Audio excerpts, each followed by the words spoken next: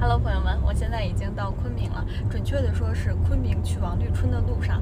这条路呢要走5到6个小时，现在从高速已经走到国道上了，一路的风景还是挺美。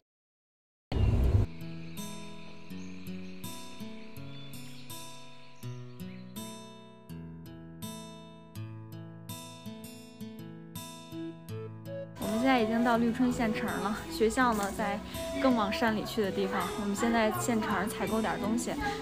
这些都是大家给孩子们寄来的书。哇塞，看起来这是我最有爱的一次拆箱，因为我车里边还给孩子买了一些其他东西，这样7、8岁的放不下，所以我就统一带大家先把这个拆一下。好多书都是新书哎。我送你们的书是彼得和他的朋友的书，希望你能喜欢。江西南昌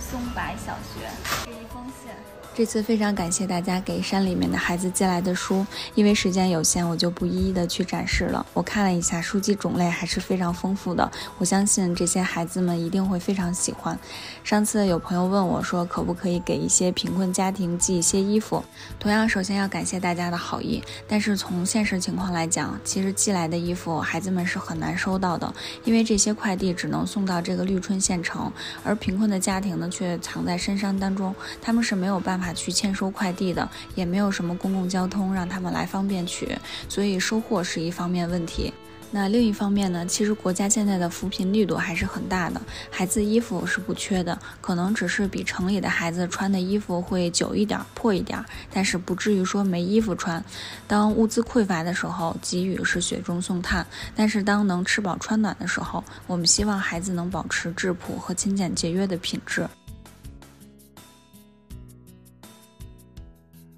已经都给它收在这个箱子里面了。